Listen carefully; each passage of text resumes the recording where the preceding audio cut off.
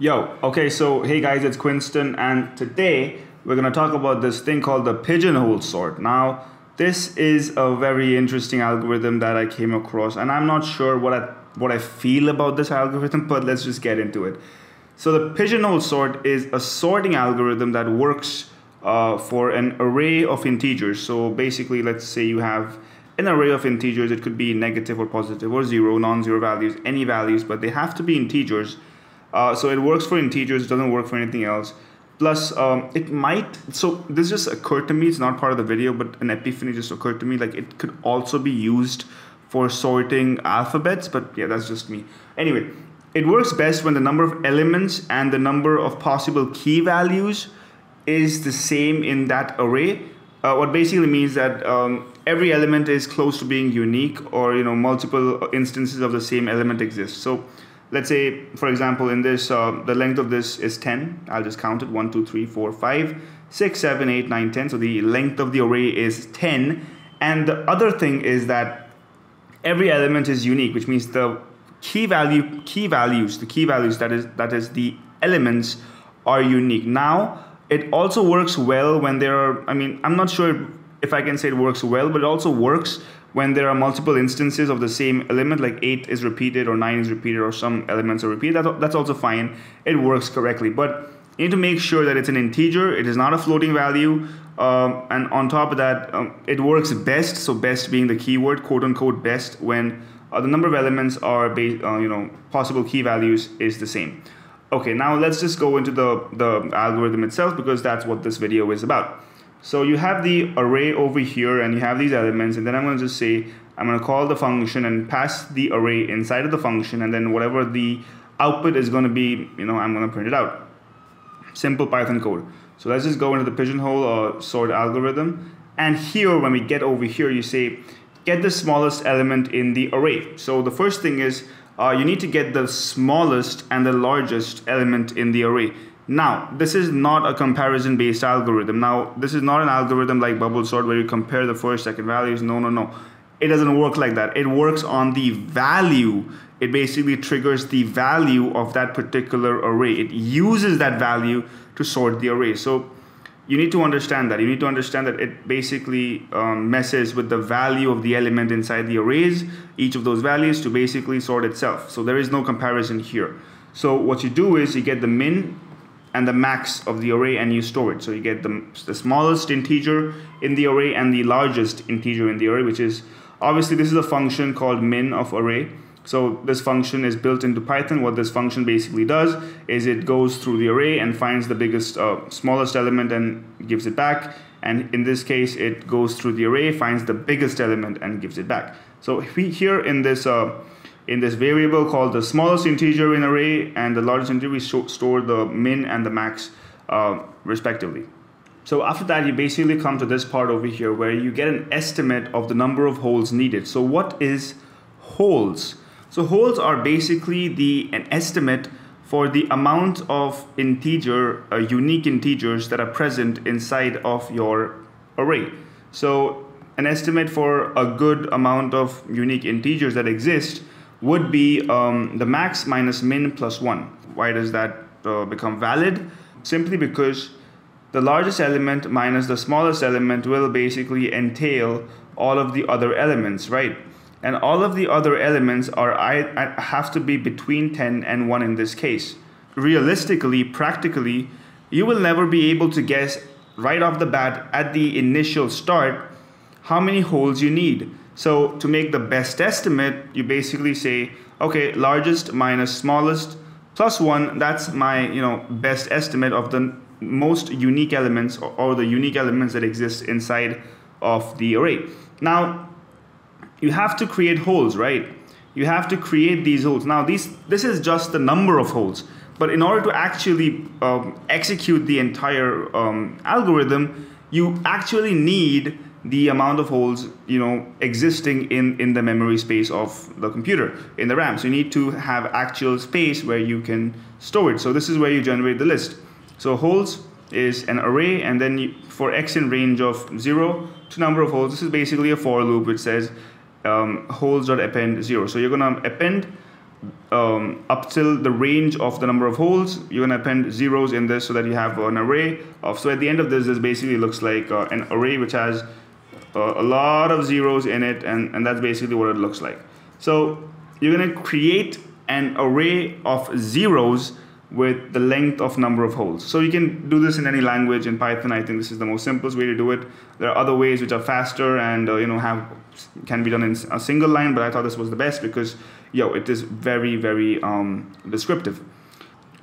So in order to basically go through this entire thing, you need to fill the holes. Right now you created the array for the holes, but it's pretty much pointless if you don't fill them up. So for filling them up, we have to go over and iterate over this particular array, and then at the end of it, we will basically understand what to do. So for x in array, this is a for each loop, which basically treats x as one individual element in the array at a time. So for x in array, holes of x minus the smallest integer in array plus equal to 1. What does this mean? It means that so the basics are that every array starts from 0. Okay, every array starts from 0. Now imagine this value was 10,000, and imagine this value was like 2,000. Okay, so 10,000 and 2,000 are the min and max of an array. Now, if you subtract 10,000, 2,000, your length will be 8,000, right? But if your length is 8,000, then for x of 10,000, you have no place. You have no element, right, to place. So the max value also needs to be placed in some hole, but your array is not big enough. So what do you need to do? You need to basically subtract it and normalize the range. So you need to normalize it. So in order to normalize that range, you basically subtract it from the smallest integer in the array, because that is the most common value that everybody has. So everybody's value in the array is going to include the smallest integer. So the best way to normalize the array is to subtract every element by the smallest integer in the array, and by doing that you basically generate a value that exists, an index that exists in the particular holes array. So once you do this, so for example, if x is the smallest element, right, if x is the smallest element in the array, then x minus smallest element is going to be 0. So this minus this is going to be the same value, so they're going to be 0, and then holes of 0 plus equal to 1. You know what I'm saying right now. If it's the largest element, so if x is the largest element, then it's going to be holes of length minus 1, which is the final element in the holes array, plus equal to 1. So every other element will fit in between and it will just work. So that's just how it works, and that's how you populate or fill the holes. I know that sounds very inappropriate, but that's just how it's done. Then at the end of it, you need to create the sorted array, right? At the end of it, you need to create that sorted array and pick out every element from the hole so that you can generate the sorted array. So I'm just gonna write sorted array is equal to this brace brackets, open and close, and I'm just gonna populate everything in this particular part. I'm not gonna do anything fancy, or I'm not gonna save space or space complexity or time none of that. The aim of this tutorial is to conceptually make you understand the pigeonhole principle, or the pigeonhole sort. So you have the sorted array over here, and now I'm going to go over the number of holes, or the holes array.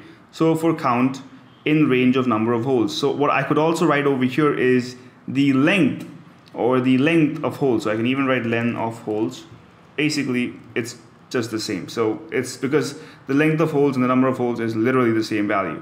So I'm saying that for count in range of number of holes, which means that count goes from 0 to number of holes. So count this value over here goes from, in the for loop, goes from 0 to number of holes, and it ends.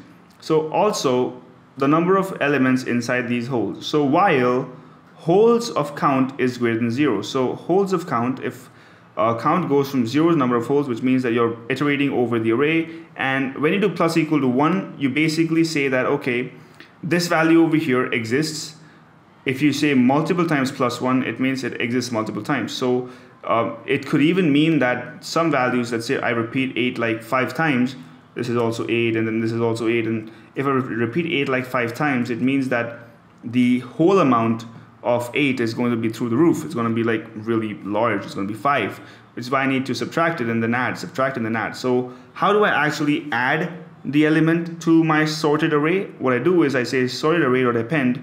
I take the count value, which is the index, and I add the smallest integer in the array. Remember, we normalized the value in the array. Now we need to denormalize it so that we can add it to the sorted array. So how do we denormalize it? We just add the smallest integer in the array to it, and that's done. So that's how it basically works. You basically, and then if there are multiple instances of the element, then you just say subtract, add again, subtract, add again, so that, you know, if I write 8 over here, and then I just run this one more time, just once to show it to you, you get a value where 8 is twice, and that's just how it works.